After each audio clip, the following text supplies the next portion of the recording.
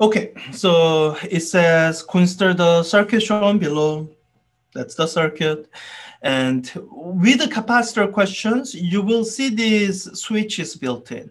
That's because presence of capacitor makes the circuit time dependent.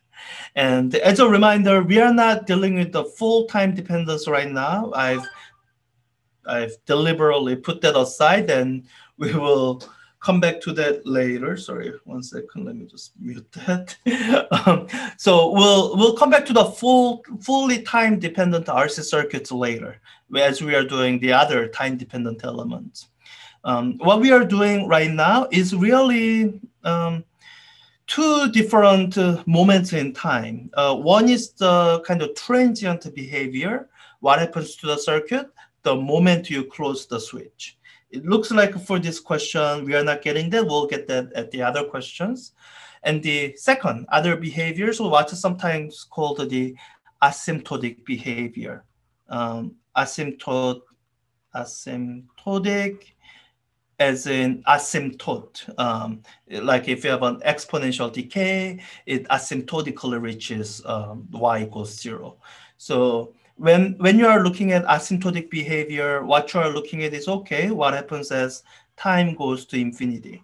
So if, and that's why it's saying after the circuit has been closed for a very long time, it's a keyword saying that we are just looking for the asymptotic behavior. So this only works if a circuit reaches some kind of steady state eventually. And that'll usually be the case as long as you have a DC battery. So that's the question we are dealing with here. For this particular question, it's saying, okay, we are going to close this switch and we are going to wait for a very long time for the circuit to come to some kind of an equilibrium or steady state. And once it has done that, then what does that look like? Okay, and in analyzing this asymptotic behavior, you have a basic one tool to use in analyzing the circuit without dealing too much with the capacitors. And that tool or trick or whatever is you treat capacitors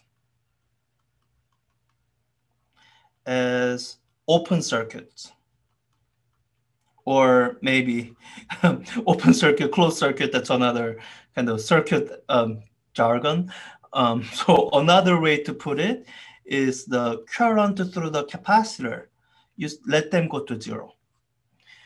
And this has to do with the fact that current through the capacitor is represented by time derivative of the amount of charge on the capacitor. So if the circuit has reached a steady state, then the amount of charge is no longer changing. So this derivative will be going to 0. That's why this is the asymptotic condition. You say, all right, no current is flowing through the capacitor. And that's what it means to treat it as an open circuit, as in part of the circuit that's not connected, so no current is flowing through. So what we are saying here is, okay, then no current flows through capacitor 1, that's 0. And no current flows through capacitor 2, that's 0. I see that junction there. So whatever current, so no current flows at all through this circuit. All right. Okay, we have to still answer these questions somehow. So I hope we can answer them.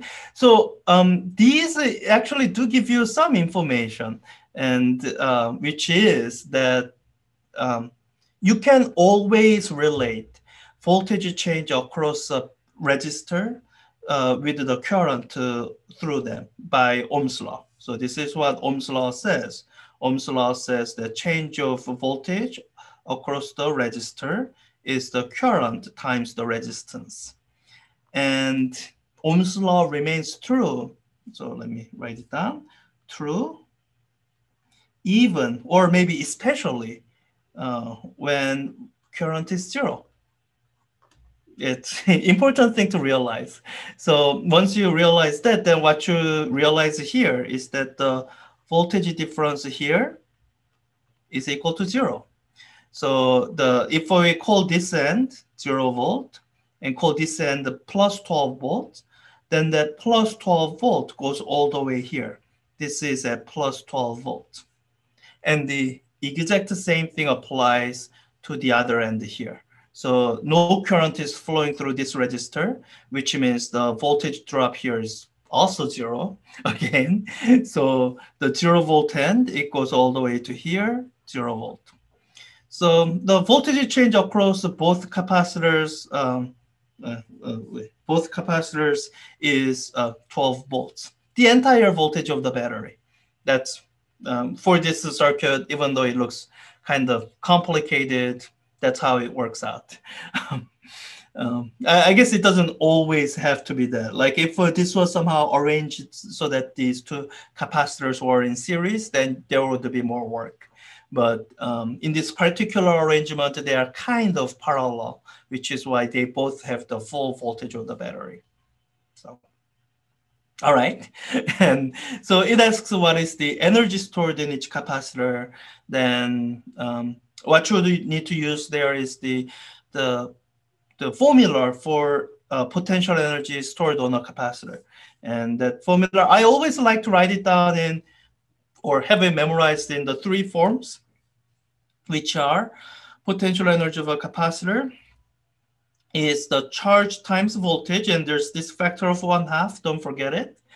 And this can be written in 2 different ways by using the definition of capacitance. C is equal to Q over V, or rewriting it, I guess Q is equal to CV and V is equal to Q over C.